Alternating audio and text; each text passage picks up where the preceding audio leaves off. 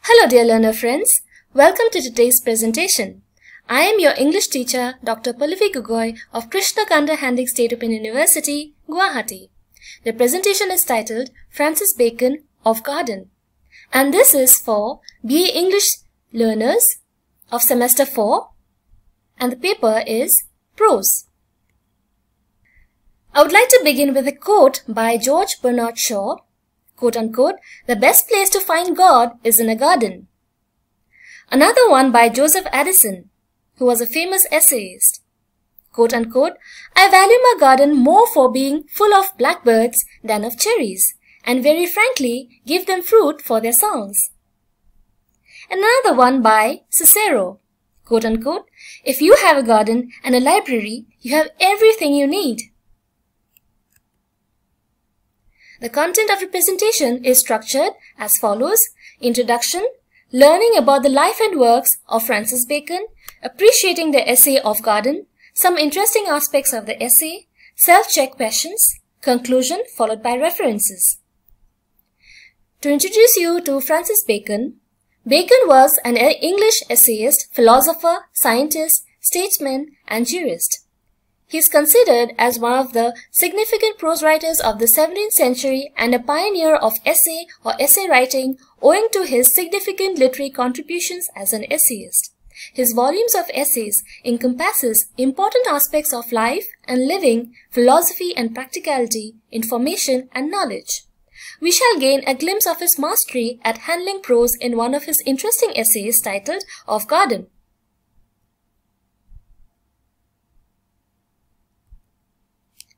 Learning about the life and works of Francis Bacon. 1. Bacon's life at a glimpse.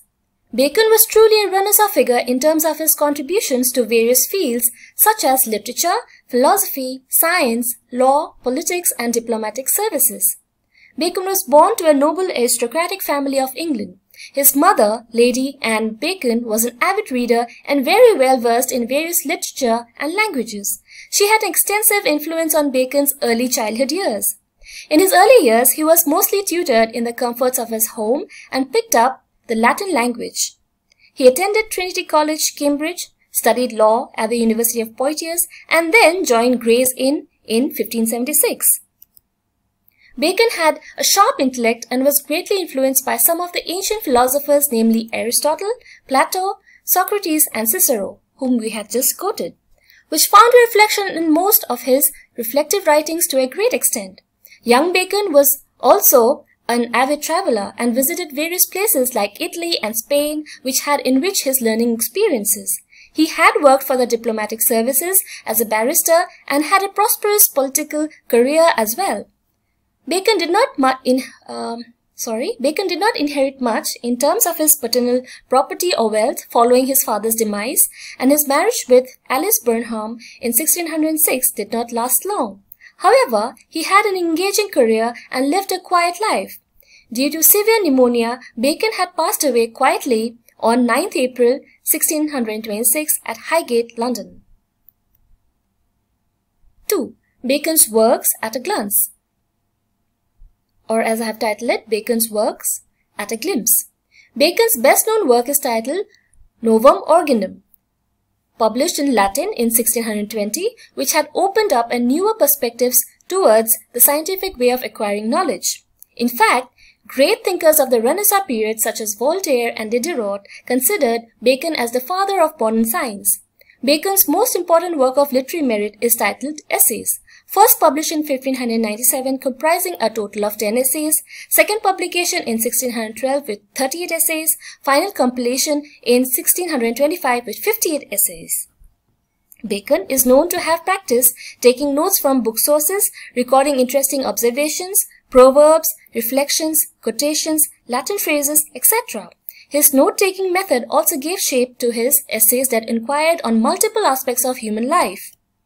Bacon also drew much inspiration from the famous French essayist Michel de Montaigne. He believed in the spirit of New Renaissance humanism, and through the spirit of inquiry, he was a skeptic in his intellectual approach. Bacon's empirical or inductive method of knowledge that emphasized on the relevance of experience, proof, and physical observation led to the development of the scientific method, which is also known today as the Baconian method. Through his essays, Bacon succeeds at providing a deep insight into his philosophical and moral reflections presented with lively examples and a concise manner. His essays cover interesting aspects of human life and human nature, which we can easily relate to, and from which we may be inspired to broaden our own perspectives of life and living. Appreciating the essay titled Of Garden. Now, can you imagine a world without trees and plants, without greenery? The world would be a dull and desolate place without nature's bounty, without which we would not survive long. The essay titled Of Garden begins on the thought that a garden is a retreat, a refuge for the human soul, and also one of the purest of human pleasures, quote-unquote, the purest of human pleasures, in the words of Bacon. Bacon mentions that Almighty God was the first to have begun a garden. He opines that there should be beautiful gardens with plants and season blooms all round the year, and then goes on to describe a long list of various fruits and ornamental plants that are ideal for the changing seasons in the calendar. For the list of plants and trees he mentions in the essay, he also specifies that they are ideal for the climate of London. Natural air is best perfumed with sweet fragrance or quote-unquote breath of flowers, which he considers delightful as soft music that creates a pleasant environment. Flowery blooms are always better in the gardens than being plucked by our hands. However, when necessary, plants must also be pruned. Bacon, who prefers a neat and tidy garden, describes the addition of water fountains, which adds to the aesthetic beauty of gardens. There are two types of fountains. He mentions that fountains are carved in marble that spouts or sprinkle waters, and there's this other kind that are often embellished or decorated like a basin, free of any fish, slime, or mud. Sprinkling fountains must be cleaned regularly to avoid growth of moss or decaying matter and must have flowing water. Have you ever seen a fountain, seen birds taking a cool drink, or played with its gushing water? It's simply marvelous. Bacon mentions that he prefers a square-shaped garden with a green entrance, alleys that are shaded with a central mount about 30 foot high, with at least 3 paths that provides a perfect view of the entire garden, and a banquet house for light meals. He does not prefer aviaries that houses birds unless they are large, clean, airy, and with living plants for birds to nestle and have a little space for themselves. Bacon feels that several of the sweet flowers that go unnoticed and trampled by one's feet, like burnet, wild thyme, and water mints, must find a deserving place in alleys so that one can truly experience the pleasure of their sweet fragrance. Bacon expresses his own personal preferences with regard to a garden of his own that may not be as magnificent as a quote-unquote princely garden, but be a little inspired where it concerns garden planning. Now here are some flowers for you. Some interesting aspects of the essay. Bacon wishes to get across the message that regardless of the geographical place to which we belong, all our gardens can bloom in quote-unquote verper petuum. At least that's how it's spelled. In the words of Virgil, or in other words, eternal spring throughout the year, if we follow the yearly roster of gardening and nurturing plants. The essay of Garden provides any reader a literal gardener's almanac that records the best time and climatic conditions, plant flowering and ornamental plants, herbs and shrubs, shade-giving and fruit-bearing trees. In a nutshell, the message contained in the essay is the importance of cultivating a love for plants that not only makes a delightful hobby, but also creates pleasant natural surroundings, which in turn become our spaces of joyous retreat. The essay also highlights garden planning or landscaping, which enhances one's creativity by encouraging experimentation with seasonal and evergreen plants, which we may adopt based on our general climate and geographical location.